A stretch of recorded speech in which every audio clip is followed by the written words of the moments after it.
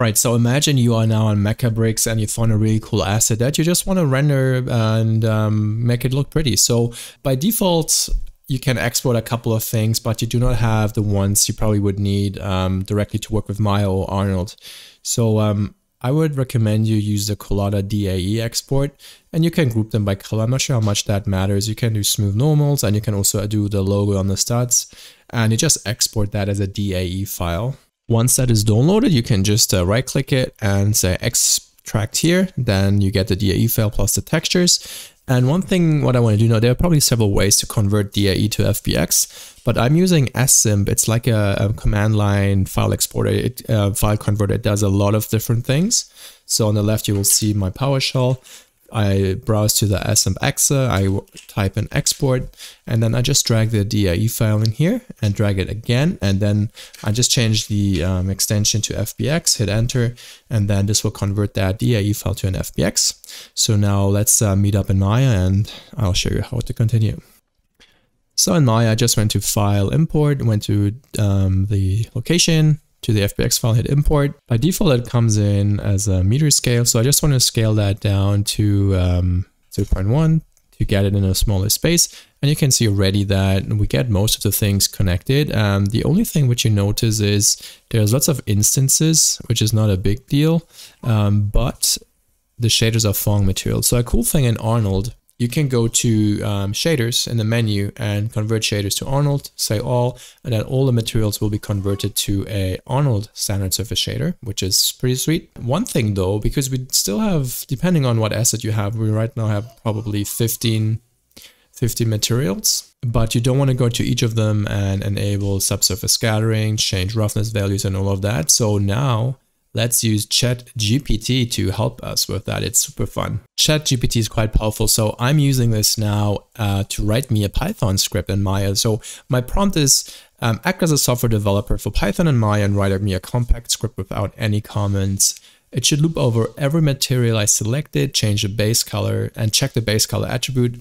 And if it has a connection, connect that to subsurface color and the radius attribute. If it doesn't have a connection, then it should set the value for color and radius the same as a base color.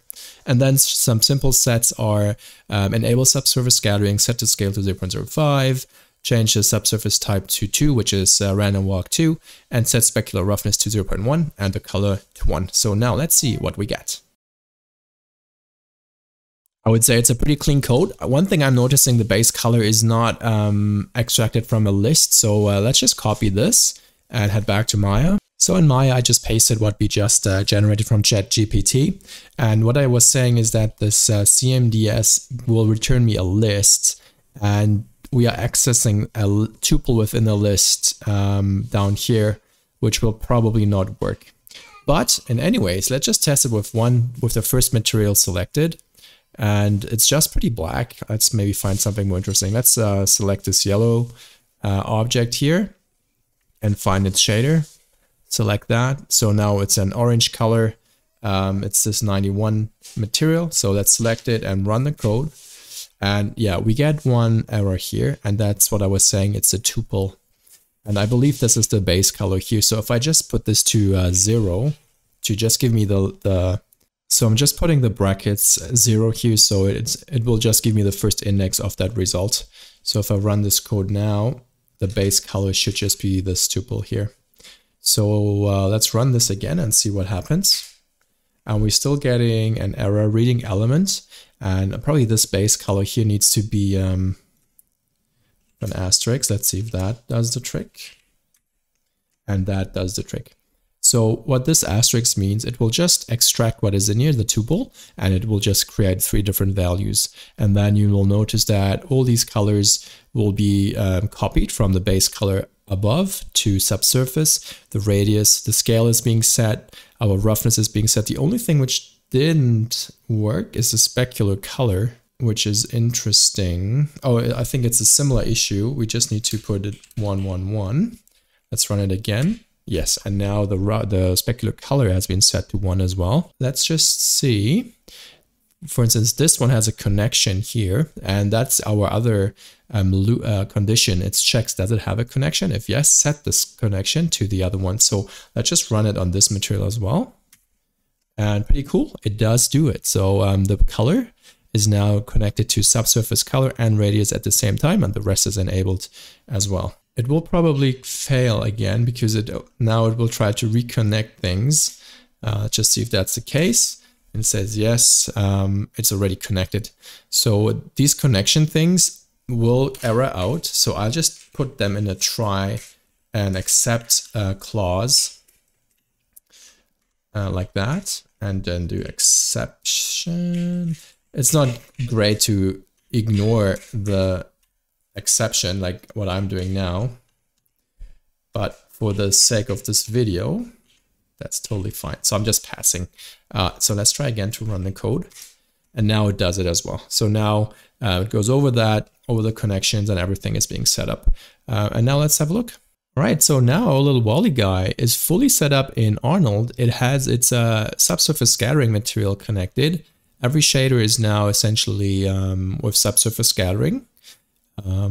And we have all the controls, and you can always learn and look at what ChatGPT did to understand what's going on. You can also, if I go back to ChatGPT, and at the bottom here, I can just say, add comments to each line.